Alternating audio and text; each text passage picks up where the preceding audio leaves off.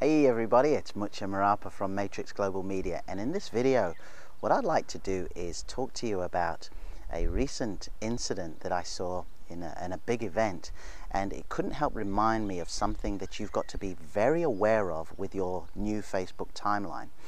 Over here in Europe, we're currently enjoying a soccer competition, the European Championships, and in one match that was played a week or so ago, one of the players for a country I won't mention at the moment, after scoring a goal, lifted up his shirt, and on the sort of top end of his underwear, he had the name of a bookmaker, a prominent bookmaker over here in Britain and Ireland.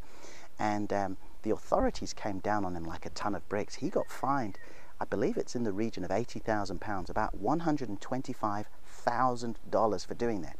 And the term ambush marketing for us marketers basically means when a business, when a company, an organization, a cause use a platform for which they have not quote unquote paid for through the traditional methods, and they use that via a sort of third party method to get their message out. And of course, in this situation, this company clearly gave this player some money to, if he scored, lift up, and there it was all written down there. And they really came down on him like a ton of bricks. Now, naturally, there are two trains of thought about that. Some people think, wow, that's brilliant, very smart to do. And then, of course, the sponsors that have paid good money for the event and the organizations, not to mention the federation of the team that this player was playing on, have seriously frowned on it. It didn't go down very well. And it got me thinking, with so much of social media, there is an opportunity for others to come and basically ambush your page by spamming, for want of a better word. And what we mean is just coming on a page, just talking about their own business, sending you off to a link to their page, and so on and so forth. And you really need to be fiercely protective of this. Now, there is a fine line. The fine line is, on one side, you want to encourage collaboration, you want to encourage engagement, you want to encourage people to come on and contribute. But, as painful as it says, you've got to be quite selfish in what you allow to be said, if it makes any sense. So if you are indeed, in my case, I'm looking to try and teach people to become better marketers via their Facebook timeline. So if what you have to say or contribute, or any images you want to post, have to do with that, I would be delighted to have you as part of the community.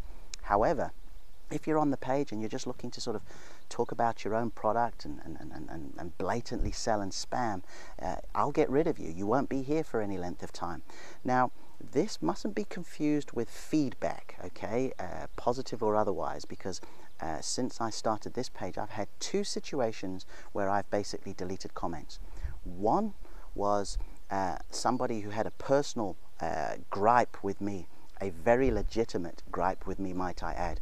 And while I felt his concerns were valid and they were taken on board, I just thought this platform was not appropriate for him to voice those particular concerns.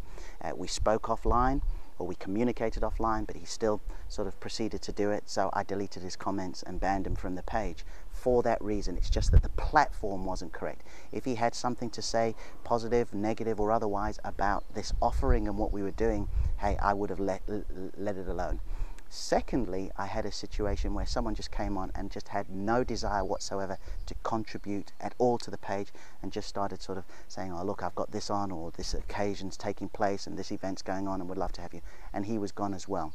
So with your timeline, the manner in which I teach you is very much for you to create that hungry buying audience there on your page. You've got to get to know those people there so you can craft your messages according to who they are, what bothers them, what problems they need to solve, and then you can highlight that your product can indeed do that.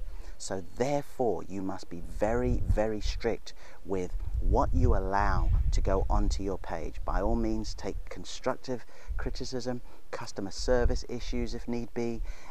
All that sort of feedback is absolutely fine. However, do not allow somebody to come onto your page and basically ambush it, to spam it. You've got to be very, very strong with that. And to be fair, I see it all throughout social media, not just on Facebook.